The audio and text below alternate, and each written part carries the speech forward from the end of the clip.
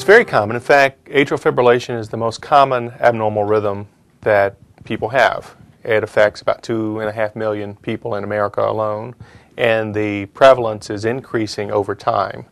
And it's estimated that by the year 2030, about 5.6 million people in America will have atrial fibrillation. It's where the atria, which are the top chamber of the heart, quiver at a rate of roughly 400 beats a minute. You lose the contractility of that part of the heart. So patients are quite symptomatic. They have a reduced in their heart function, and they feel palpitations, may feel dizziness, may even pass out in some patients. And 15% of all strokes are attributable to atrial fibrillation. So it goes beyond the cardiac condition itself, but the patients who have AFib are at risk of stroke. Well, atrial fibrillation increases with age. About 10% of people over the age of 80 have atrial fibrillation. And that's the reason why the prevalence is increasing over time as our population ages. Two general ways of managing atrial fibrillation. One is what is called a rate control strategy, and the other is called a rhythm control strategy. A rhythm control strategy is where we're trying to put the patient back in normal rhythm and keep them in normal rhythm. And that's either through antiarrhythmic drugs that we had mentioned or ablation.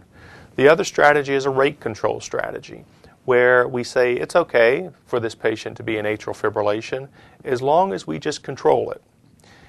But in both arms, we have to address the risk of stroke.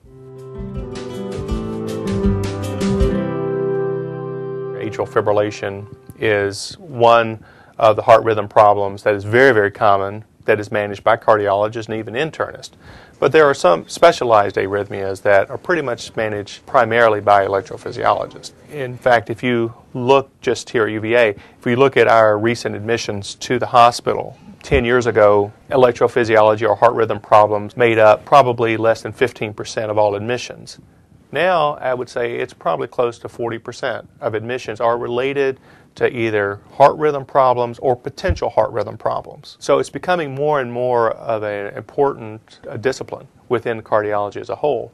We really have the ability to change patients' lives for the better. I think that's really what drove me, to be able to have the combination of being able to diagnose complex problems and to have the ability to treat them, and many times cure patients from their heart rhythm problems.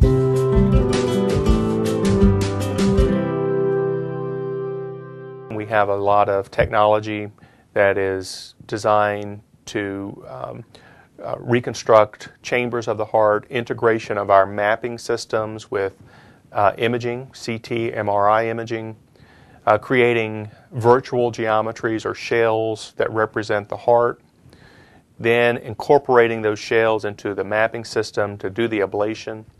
There are new tools for ablation and robotic manipulation of catheters, both with magnets and with